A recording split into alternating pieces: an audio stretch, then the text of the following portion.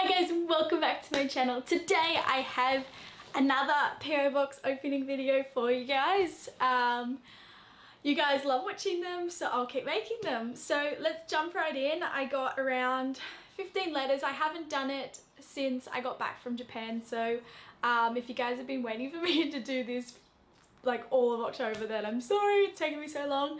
I had like a build up of letters as well, so sorry if you're still waiting for me to send you one. I'm getting through it slowly, so be patient with me. So let's get started. I actually noticed when I was going through them that this looks a lot like my mother's handwriting and it's from Lennox Head, so I thought I'd start off with this one.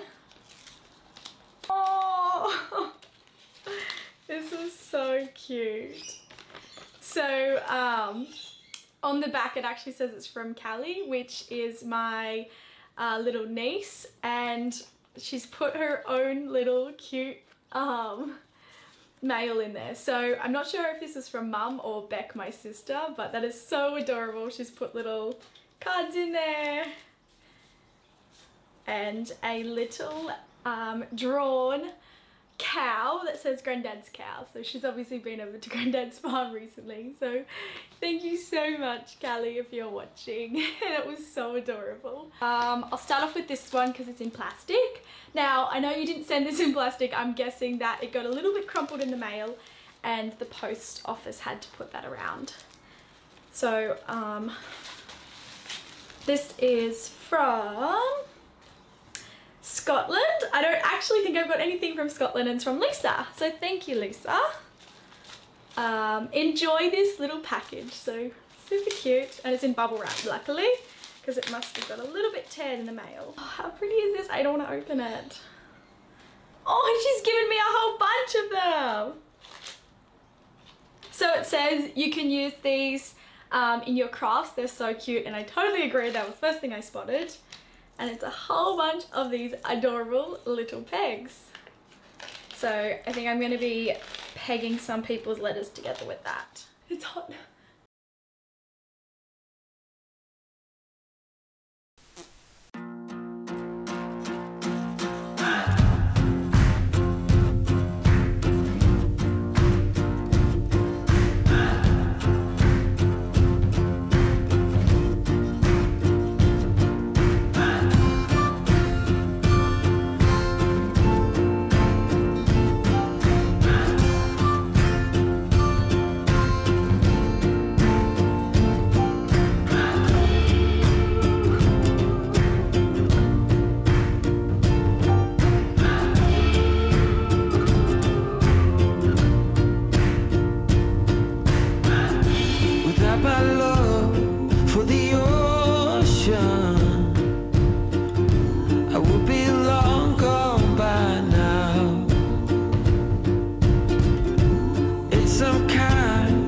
Devotion that brings me down,